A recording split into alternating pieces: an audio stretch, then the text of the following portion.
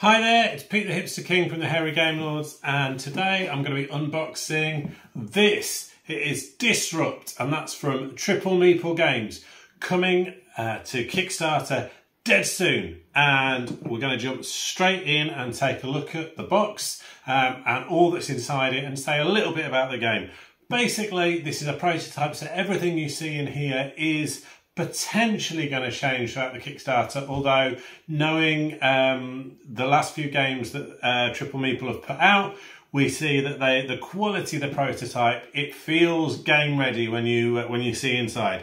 So Disrupt, basically it's kind of a kind of Silicon Valley startup game where you're going to be playing one of four characters. You're only going to be the startupper, you're going to be who's going to be coming up, the entrepreneur, coming up with those brand new ideas. You're going to go into some kind of cryptocurrency. Are you going to be doing the next big streaming platform or the next big thing in social networking?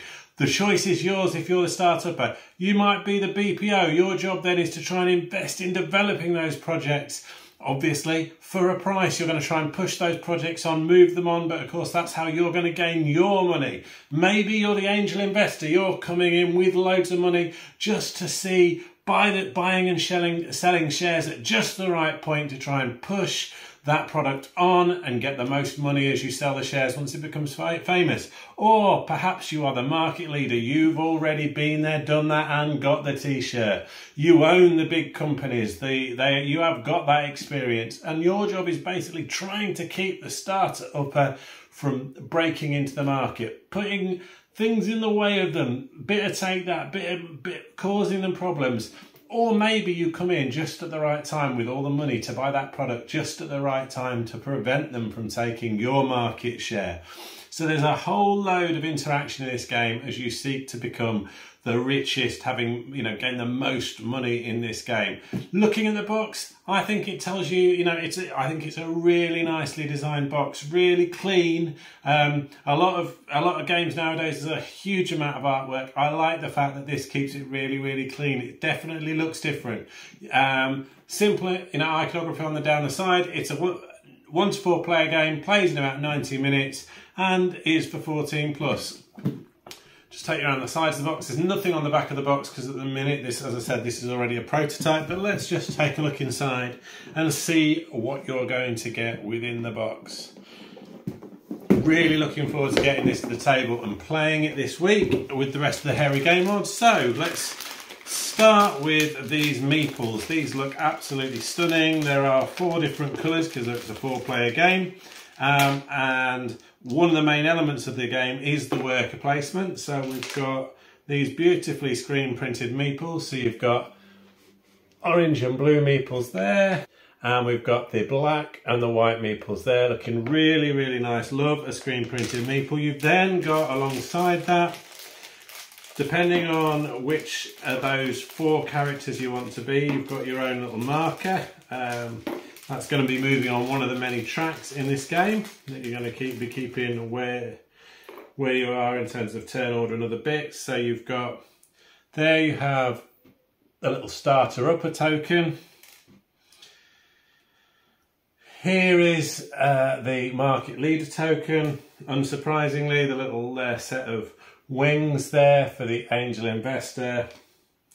And here, the BPO, the business process outsourcer, is going to offer loads of solutions to strengthen any of those projects. So that's your meeples and your tokens that sort of follow whereabouts you are in the game in one of the tracks on the board. So that then we have even more absolutely lovely wooden resources. And again, always impressed with Triple Meeple's the component quality of what they do is always really, really nice. And bearing in mind this is a prototype. So there are sort of three of the main resources in the game. One of those is likes. The next one is your experience. And then you also have innovation.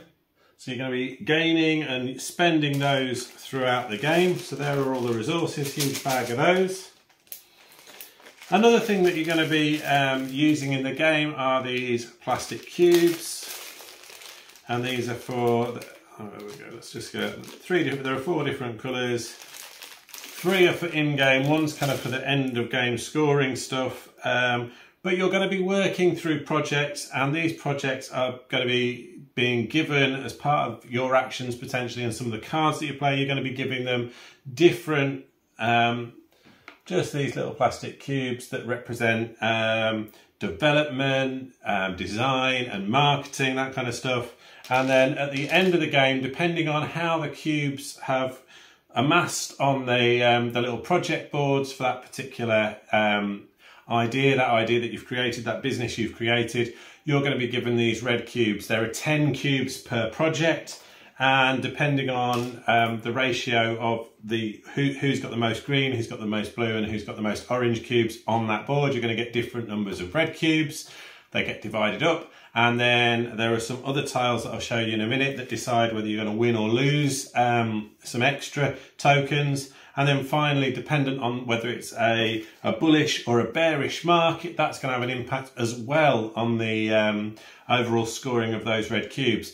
That becomes important because it's the number of red cubes against each of the projects that are out there decides how much the shares are worth at the end of the game. And obviously, depending on who's got the most shares in the different companies, multiply that by the amount that those shares are worth, are going to decide how much money is left for each of the different players in the game.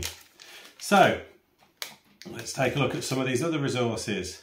So we talked about the projects that the starter upper is going to be developing. You have here 3 project tiles that are these are they're dual layer boards, so that section is going to hold the tokens, those little plastic cubes, to show how much time's been spent in marketing, how much time's been spent in design, the various other sections. That's where those go, and they're going to move along the project timeline on the board, which we'll get to shortly. Those are just some of those little plastic poppers to help with your scoring chart, which I'll show you in a second. So let's have a look at what else we've got in the box. Only a few more bits to show you, so let's take a look at the board. And again, so here's the board. Really, really clean. So it's not one of those boards with huge amounts of artwork, but I think that really fits for the game. It's a game about selling stocks and shares, about dividing up your project, and moving your project through the project timelines, and then you've got various worker placement spots here. What I really like with the worker placement spots is basically first player gets to place the worker at the top and move down and do all of the 4 actions available. Next player placing a worker there can only do 3, and so on. So being first player in this game and being first to get to one of those tracks allow you obviously to do more actions and potentially prevent other people from doing these actions. And there are here are the board that's going to be telling you where you put your shares. The different companies go into here, and you can buy, buy them at low 4 million, and maybe then sell them up at 8 million. You can move. So these move up different cards, different abilities will move the price of those shares up and down.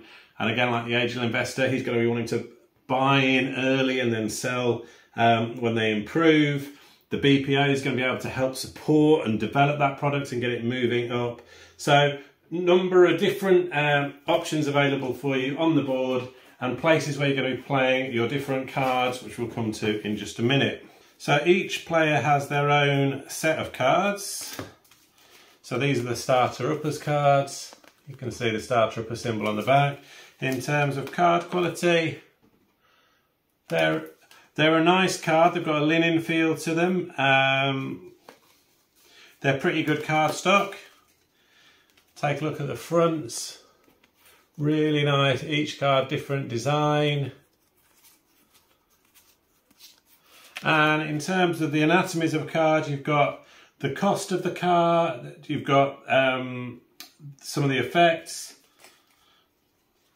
You'll notice this one, these have got different colours. These are all blue, then you've got green. these match the parts of the project where these cards can be played. So when you're playing cards, you play them onto that project track, space for cards in each, and then at the end of the turn, you'll then go through and resolve the different parts of the cards that you've played. So you've got, each of you have a deck of cards. We'll have a look at another one, all of which have got sort of, it's kind of, this is the market leaders set of cards. So here you've got cost to play the card is going to be one experience and 2 likes, worth 5 money at the end, and it tells you what this one is. This is foreclosure. This is select a share another player owns and auction it, starting at one money or 1 million, whatever the M is. I'm not sure whether it's money or millions.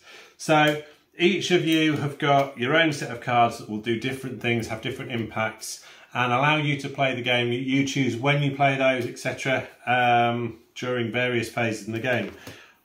Always love a little help card. So this double-sided help card. So first of all, tells you the structure of the round, and then on the back explains how you're going to manage the final scoring. So in general in this game, you've got there are 6 game rounds. You've got the operation phase, where whoever's first player starts placing the worker until all 3 workers have been placed, and then you collect all the workers back. Then you go on to that project phase, where you're going to be activating all of the icons in the workflow. So that includes all the cards that have been played. You're going to move the project along its pipeline, and you're going to place a new project if a free pipeline becomes available. And then at the end, which we'll get to in a minute, you have the event phase. So we'll just find the event cards. Here they are. So you have a stack of event cards, and these are going to do, you know, as always with events, they're going to throw things out in the game. So disruptive technology. In turn order, all players add a market cube to a project. So these are the market cubes. Remember, that's one of the options, the type of market, of the type of cube, and you can choose which project you're going to put that onto. So if you've got shares in a particular project that you want to do really well on, and you're going to put your cubes onto that one, whereas if you're wanting to try and maybe stop that from happening, you might decide to place on another one that's going to throw somebody else off. So being aware of what everybody else is doing is really important in this game. And in terms of the idea of that kind of business world where everybody's trying to out-business and out-maneuver the other people and the other people in business, that is what this game is going to be all about. So in terms of gameplay, this is, although, you know, it is a Euro, it is worker placement, there is quite a high level of that, of interaction in some respects, because you are trying to undercut each other, buy and sell things, and at times you might make decisions that might be not the best decision for you at that point, but would potentially prevent somebody else from gaining resource or making some real progress. The other thing that you can do, those cards, when you are resolving the cards, you can choose whether you resolve your card.